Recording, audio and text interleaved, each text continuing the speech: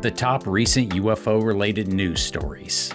In response to the National Defense Authorization Act, the National Archives has sent out a document instructing all government entities to provide them with their UAP-related documentation. This was expected, of course, but I do think it's going to be a benefit to the UFO community because it's going to allow us to be able to ask one organization where the historical records on UAPs are instead of going across the entire government. But I think that's something that they've already been doing because I recently filed 3 FOIA requests to 3 different organizations within the US government, and each of them told me to contact the National Archives for their records. In a shocking turn of events, there were almost as many UFO-related commercials shown during the Super Bowl than there were cutaways to Taylor Swift. I still find it very interesting that UFOs have invaded the Super Bowl when not too long ago Steven Spielberg was instructed by NASA not to release Close Encounters of the Third Kind. Which goes to show you that the way that we would respond now to being told that we're not alone is probably completely different than how it was during the Orson Welles War of the Worlds radio broadcast. The Soul Foundation has just released all of the videos that they took during their November briefing. And if you follow my channel, those are required viewing. So make sure you go over to their YouTube channel and watch all of these talks.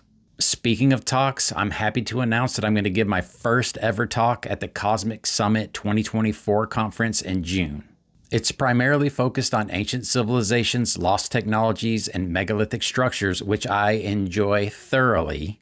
But they're having a few people come and speak about UFOs as well. So I hope you megalithomaniacs will come and join me because I'm going to be sitting in the crowd at every single one of those talks. Next, on Valentine's Day, several Republican members of Congress were briefed on UAPs by none other than Lou Elizondo, who wishes you all a happy President's Day.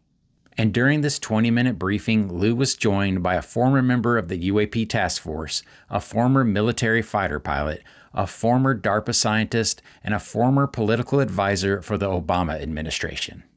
And thanks to the reporting of Matt Laszlo, we got Representative Ralph Norman's thoughts on how the briefing went.